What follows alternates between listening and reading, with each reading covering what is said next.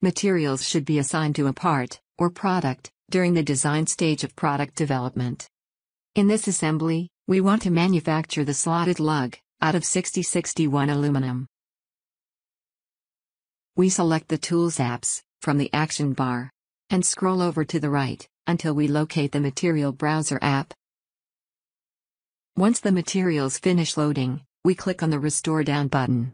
This allows us to access both the model tree and materials. We could locate a specific material using 3D search. But, in this case, the material we are looking for happens to be at the top of the list. We select the material, and click Apply, from the drop-down menu. Then, we select the slotted lug part, and click on the green check mark. 6061 aluminum is now assigned to our part.